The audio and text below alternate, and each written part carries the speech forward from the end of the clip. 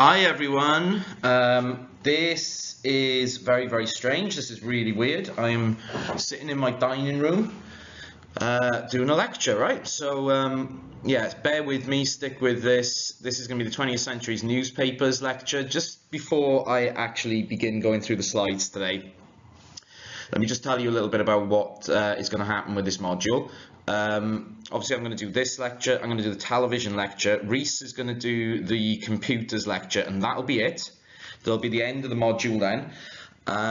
You will get an announcement about the exam fairly soon. Plans are being put in place, but bear with me for the time being and I will email you when the time is right, just to let you know what's going on with the exam.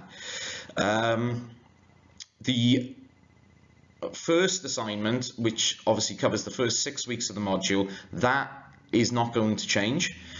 That submission date will be on April the 1st. But if for whatever reason you are, say, in quarantine or something like that, or you're traveling a long distance and you're not going to be able to get it done, this is what you need to do. You need to email the college office. So that email address is COA College Office, that's all one word, at swansea.ac.uk. Send them an email and they will grant you an extension. They're pretty much granting extensions now if you've got any kind of adverse circumstances, but I advise you to do that as soon as possible. I'll put this in an email as well so you don't miss out. So today, 20th Century Newspapers. As you can see from the first slide here, Freddie Stein, my hamster, from The Sun. What a journal The Sun is, what a wonderful thing, and what a time to be alive that The Sun still exists. What I want to do today is talk you through the history of the 20th century newspapers and why they've become so critically important in the British context in particular. So, we've already done newspapers up to the late 19th century. Some of you are doing an essay on that. I've seen some essays that people are doing on it and they're looking good. That era was defined by a fight against censorship, freedom of the press, and political representation. The idea that the bourgeois middle class that developed in the Industrial Revolution in the UK set up their own press in order to represent their own political views. And indeed, you're the extension then of the radical press emerging at the same time as well to express the views of the newly formed proletariat class as well. The 20th century is a very different story. What happens in the 20th century is an era which is defined much more about commercialism, a new model for funding the press and the media in general, and an idea of a change in journalistic ideals over that time to match the market that has been set up by newspapers. So, by the late 19th century, what do we have? We have large-scale industrialization of the press with new technology, capitalization of the press. Now, what I mean by that is that the press has largely become now a capital-intensive industry. In order to be involved in the press, as we remember from the lecture on newspapers in week 2, the idea of having small-scale, poorly funded press disappears in the 19th century, and we go towards this sort of consolidation of the press in the hands of very wealthy, very rich individuals. In line with that, journalism itself starts to change and you start to get lighter human interest journalism, and indeed the emergence of a journalistic profession itself, journalists as a job and a role. Journalists still in the 19th century have this professional ideal of objectivity, impartiality, etc., holding government to account. In the 20th century, that will remain, but journalism as a profession will become more market-oriented and will become perhaps less objective and much more subjective over time. Sorry about that, I had to go and get my glass of cola, so I just had to hit pause for a second. So, key figure in the 20th century newspaper industry is Alfred Harmsworth, publisher of the Daily Mail. The Daily Mail emerges on the 4th of May 1896. As we well know, the Daily Mail still exists today. Not my favourite newspaper, and not my favourite website either.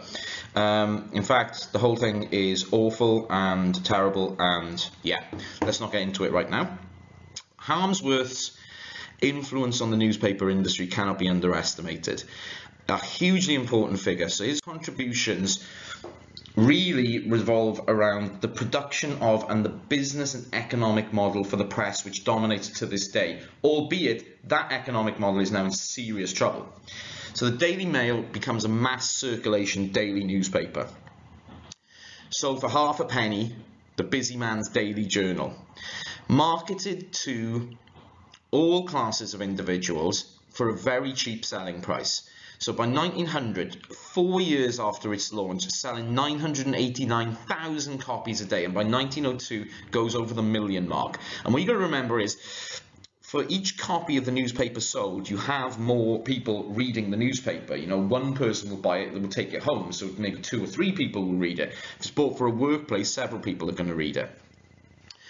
The emergence of the Daily Mail as a mass circulation daily newspaper then leads to the emergence of the Daily Express and the Daily Mirror in 1900 and 1903 respectively. The Express lags behind the Mail for a long time, but it takes off after 1916 and became known for its crusading journalism and political opinions, which is a real irony in this day and age, because the Daily Express today is an absolute joke of a newspaper that is obsessed with still Princess Diana and immigrants and how bad the weather is, and that's basically the 3 headlines that they always have. The Daily Mirror was originally launched for women and was an illustrated publication, a fully illustrated publication, the first fully illustrated newspaper. The Mirror changes a lot over time, but I'll come back to the importance of the Mirror when we hit like the 1960s. So the Mirror, successful emphasis on photography, this idea, so we've got like crossover in the module here. So the emergence of photography, as we know, photography becomes an extremely important medium in the late part of the 19th century, and the Daily Mirror capitalizes on this. And you can see on the slide there that front cover of a presidential election in the United States, fully illustrated, all images, very clear visual design and layout, easy to absorb any information from the Daily Mirror. The start of what we call tabloid press. The idea that, you know, there's very, very clear messages given out in a very simplistic style by a particular newspaper, and very populist. So the Mail, Mirror and Express, they dominate the market up to the start of World War I, which is in 1914. And by 1918, the end of World War I, and we can see a Daily Mirror copy here of November the 12th in 1918, so the day after the Armistice Day. Total circulation of newspapers, 3.1 million a day. So it's a huge number of newspapers being sold per day. So we look at the numbers in the 19th century, and even when Harmsworth starts with the Daily Mail in 1896, by 1918, so we're talking 22 years later, we've gone from very small circulation numbers to 3.1 million a day. Huge revenue, and of course, huge reach in terms of audience. And it goes hand in hand with technological improvements as well. So the press becomes more automated, quicker to use, more efficient, so you can produce more copies cheaper. So you get faster drying ink, rail and van distribution improves, so the whole entire distribution of the newspaper network becomes better, and therefore sales improve at the same time. Again, like I was saying with regards to the cinema last week, war is incredibly important for the newspapers. So in Britain, it's no surprise that in the period where you see the launch of the Daily Mail and the Daily Express, the Boer War of 1899 to 1902, that becomes a huge seller with regards to newspapers, and indeed the First World War will become a massive seller, although there's major censorship of what happens in the war during that time as well. So the coverage of the Boer War in 1902 is characterized to a lot of graphics, a lot of imagery, a lot of photography, a lot of comment pieces, a lot of patriotic coverage, virtually propaganda style coverage, which these newspapers embrace and recognize is very, very important for sales. So the mass circulation dailies, that's a Harmsworth thing. Secondly, the major innovation of Alfred Harmsworth, catering to popular tastes. So the Daily Mail used popular human interest content and short, digestible and interesting news items. Weirdly, that formula has not changed for that newspaper over time. albeit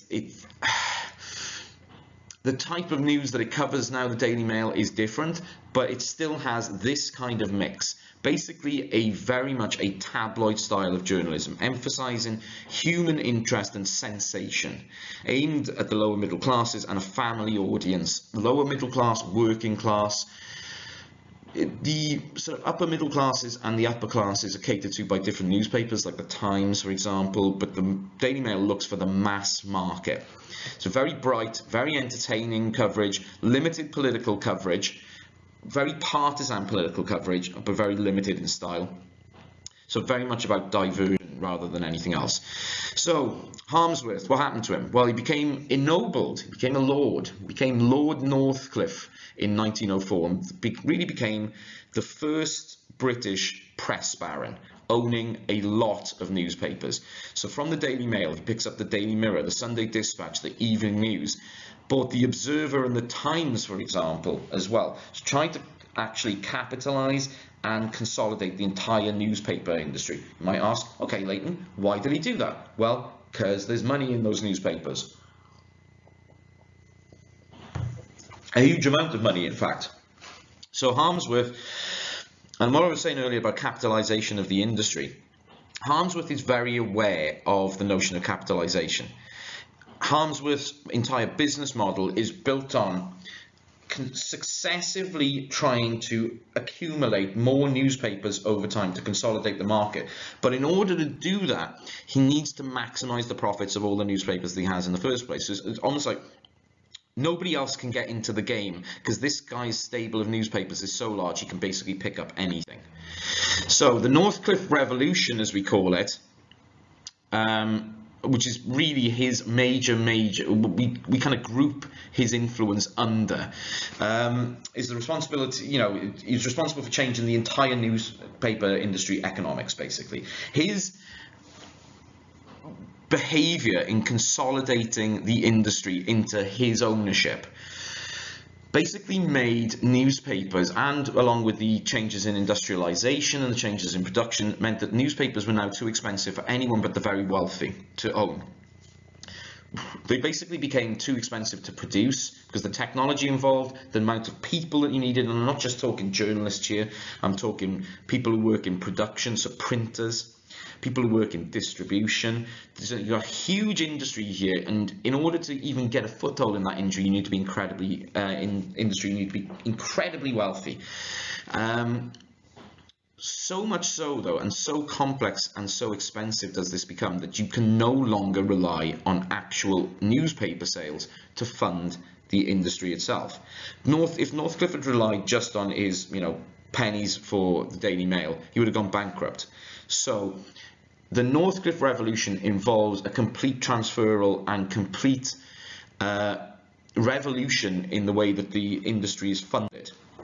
So his solution to the cost element of this was to sell actually below the cost of the newspaper. Sell as much as you can and use human interest stories to build up circulation, and then sell the readership to advertisers. So what Northcliffe did in his revolution, which is incredibly important, is change the dynamic of who the customer for the newspaper actually is. At one level, you have the readers, who are the customers, and we can still accept that the readership is these people are customers of the newspaper. They're paying for the newspaper, but he's got a secondary set of customers for his business at this point as well, the advertisers. So you have on each newspaper, you have visible, audited circulation figures, and basically he used to sell advertising in his newspapers on costs based on per 1,000 readers. So if you're selling 1 million copies a day, per 1,000 readers, if you're an advertiser, I got to get my product out there, I'm selling something, I want to get it out into as many hands as possible, I need to advertise effectively. Ooh, here's the Daily Mail. Wow, here's a circulation of over 1 million copies per day. This is where I'm going to put my product. Fantastic. This doesn't just involve a change in business model, but it involves a change in the layout of the newspaper itself. So you actually see the newspaper layout change completely. And it's interesting, if you pick up a newspaper, even if you pick up something like the Metro, right, a free newspaper, Turn to page 7. I guarantee you page 7 is full of advertising. This is a sort of set of rules for the layout of newspapers which has been in place since Northcliffe's times, and it continues to be the dominant mode of newspaper production to this day as well. The Sun loses lots of money, but its primary business is not actually the readership, it is advertising itself. The reason why it loses money is because advertising revenue is dropping. Again, I'll come to that towards the end of this lecture. So basically, Northcliffe's revolution involved shifting the industry to a reliance on advertising. No longer producing a newspaper, but producing a mass audience. Producing an audience of massive readers to be sold to advertisers. And basically, advertisers from this point in time become incredibly important within the newspaper industry, influencing the type of content that newspapers produce. So like newspapers lose a sense of objectivity with this new method. So tabloid-style human interest papers delivering mass lower income readership, that becomes the model. That's what you want as a newspaper owner. You want to hit that sweet spot so you can sell as much advertising as possible. You still have a broadsheets press, delivering very small but economically important readership, and they have, because of that, a very unique position in advertising as well, and you tend to get more high-class, more high-end products being advertised in those newspapers.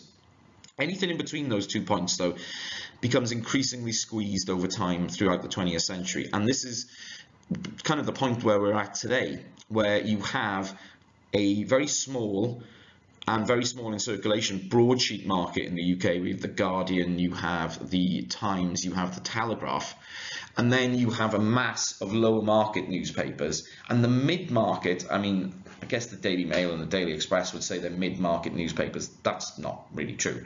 They're much more lower class than that. But we have a polarization, basically, of the industry between these two different poles, between go for as many readers as possible and go as high class as possible.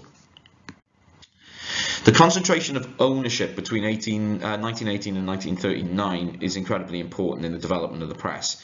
So during this post-World War I period up to World War II, huge soaring of sales over that time, but very much a loss of diversity as newspapers become consolidated in the hands of very, very few rich, wealthy men. So a lot of success for a small number of titles owned by these kind of wealthy family groups. By 1914, Northcliffe owned 40% of the national morning newspapers, 45% of the evening press, and 15% of the Sunday press. And when he died in 1922 and took over, the business was taken over by his brother Harold Harmsworth, that had even intensified further. They owned more newspapers, they consolidated further. So this concentration of ownership is actually a very dangerous thing, because you have newspapers concentrated in the hands of a very limited number of people who can still use their newspapers to further their own ends in terms of politics, and that becomes apparent as we move forward. So that business, is when Beaverbrook takes over from his brother Harmsworth, when Harold Harmsworth, Lord Beaverbrook, sorry, let me go back a second. So when the business is consolidated further, thank you. Thanks for bearing with me over that little bit. I just lost my words for a second. Controlling 100 weeklies and monthlies and 4 dailies, the Evening Mail, Daily Mirror and the Times. Rothermere then sold the Times to the Astor family, and Max Aiken, Lord Beaverbrook, who owned the Express and the Evening Standard, would also start to take over things. So the press barons do start to sort of trade newspapers between one another in this period. Think of newspapers at this time as like wealthy men's playthings, you know, and these papers trade hands over and over, obviously for huge sums of money, in order to gain different levels of political influence. We see there, you know, Churchill with Beaverbrook, for example. Basically, in the age of the press baron, what you have is very wealthy, ennobled, so we're talking about lords, owning newspaper groups. These people, you might ask, well, why are they lords? What happened there? Well, in order, obviously, to be on the right side of the press, politicians would give knighthoods and lordships to the people who own newspapers to keep them on side. So these people gain huge political importance during this period thanks to the consolidation of the press in those hands. The press barons are very much interventionist and controlling owners, very much in the business of overruling editors, imposing their own views and character on the papers, whilst making this fallacious claim to be speaking for the people. Again, this is a feature of press ownership today as well. You get like the Sun, for example, is the voice of working class Britain. The Sun is owned by Rupert Murdoch, an Australian-American billionaire. He is not working class, he's never been working class, but his newspaper somehow is the voice of working class Britain. This is not a new thing. This was going on, in the middle part of the last century. These press owners usually have aspirations of political influence, and even during this time were very much criticised for the influence that they would have on the public, the influence that they would use their newspapers to express their political views as being the views of the public and try to convince people of the sort of correctness of their views. In terms of political influence, there's a number of examples of how influential these newspapers were. So during the First World War, Northcliffe's Times newspaper reports a shell crisis. And what I mean by reports with tenacity, keeps on reporting about this shell crisis, keeps on reporting that Britain is actually not producing enough in terms of armaments and munitions for the war. That campaign brings down Asquith's wartime government, Asquith, the Prime Minister at the start of the First World War. Now, when David Lloyd George, the last Welsh Prime Minister, became Prime Minister in 1916, he made Northcliffe as Director of Propaganda for his government, and Beaverbrook became a minister. So he basically enrolled the press barons into the wartime government to keep them on side and to have some kind of influence over what the press was doing. But at the same time, of course, now you have people who own newspapers sitting in government at a time of global war. So it's an incredible scenario, basically, that newspaper owners were able to use their newspapers to take down government and basically buy a seat at the top table and influence wartime policy making. It's kind of staggering, really, how democracy was subverted by the newspapers during the First World War. Another great example, probably the classic example of the early part of the 20th century of political influence, is the Zinoviev letter. This comes around after the collapse of the first Labour government led by Keir Hardie. No, was it Keir Hardie? Yeah, I think so. Yeah, that's why our building is named the way it is, right?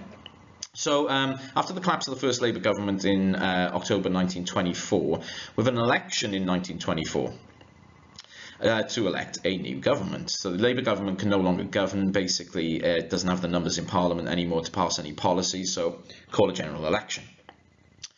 And the Zinoviev letter was published 4 days before that general election.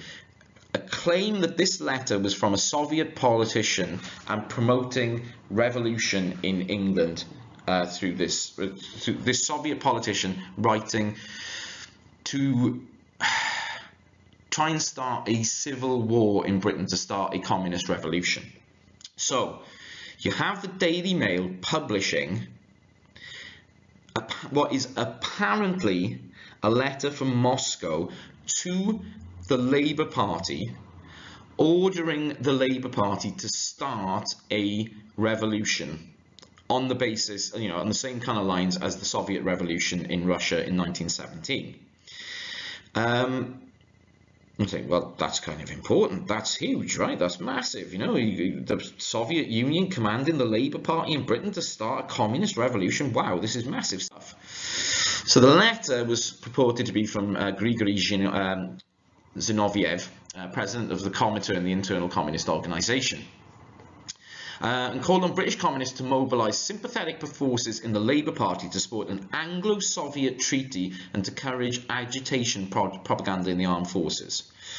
Basically, to start the beginning of a civil war in England, which would lead to a revolution, which would lead to the formation of a communist state.